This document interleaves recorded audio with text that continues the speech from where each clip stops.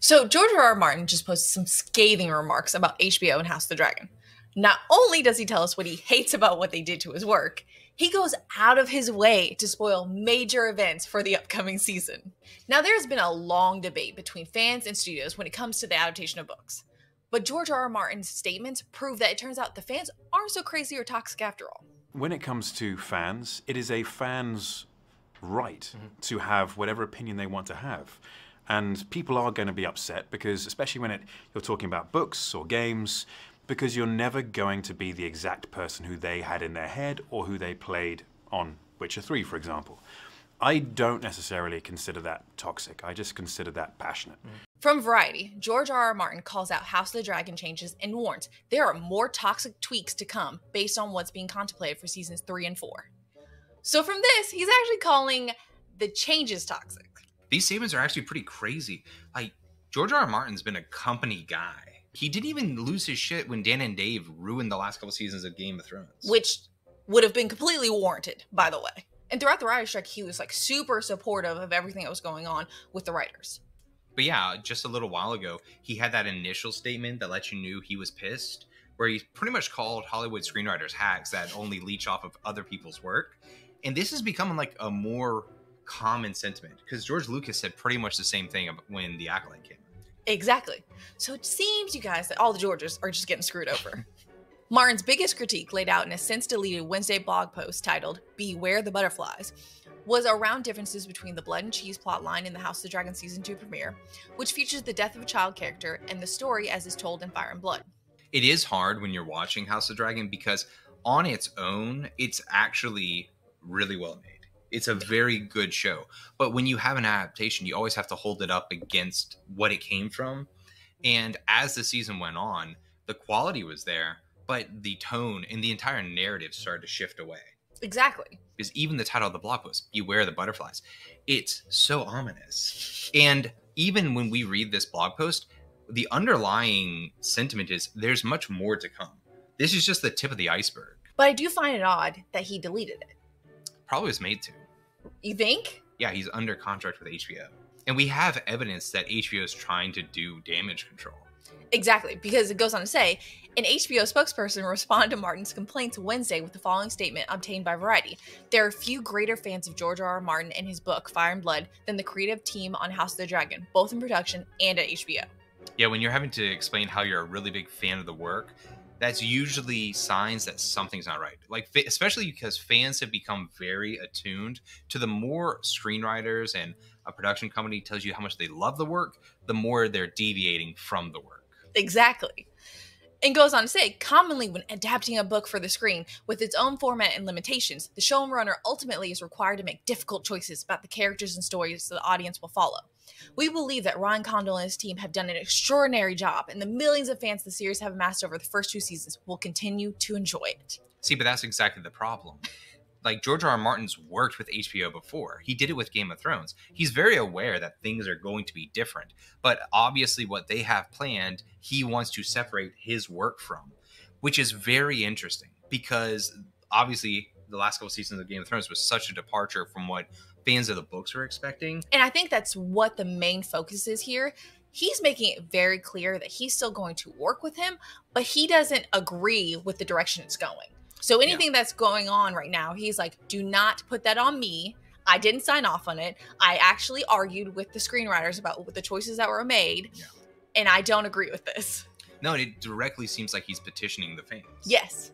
Which, again, there seems to be a massive shift in just the relationship between the creatives and writers that make these great works and then the screenwriters and studios that adapt them. Because for the longest time, fans were like, hey, this doesn't live up. Why are you doing these things? And we were told, no, you're making mountains out of molehills, or you're just impossible to please. Yep. Now you have the actual writer saying, no, this is pretty messed up. Like, and this actually changes the connotations of the story later on, and it actually will influence and change the meaning of things for the future to come. And that's kind of the sentiment from his whole blog post is they're making changes that have long sweeping narrative changes to the story he's trying to tell. Exactly. And I think that's why he's so upset, because there are changes to make things more concise or fit onto screen, but he's alluding to the fact that you're actually changing the story. And the meaning behind it. And if you've read the book, if you've read Fire and Blood, I think we all felt that in the last episode.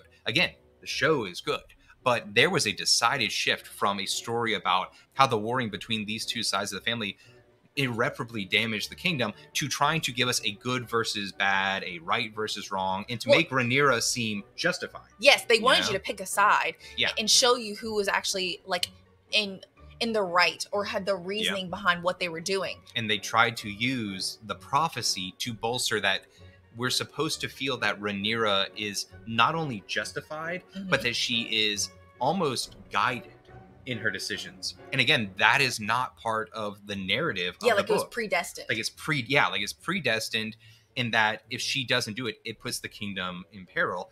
The whole idea is that the warring of people inherently puts the kingdom in peril. That's the point of A Song of Ice and Fire. While kings and people are paying the Game of Thrones, the little people are suffering, and we're not looking at the bigger threat, which is the others. Exactly. But yeah, and this I feel like was the most scathing comment. He said, I do not look forward to other posts I need to write about everything that's gone wrong with House of the Dragon, in all caps. But I need to do that too, and I will, just not today though. So yeah, more to come.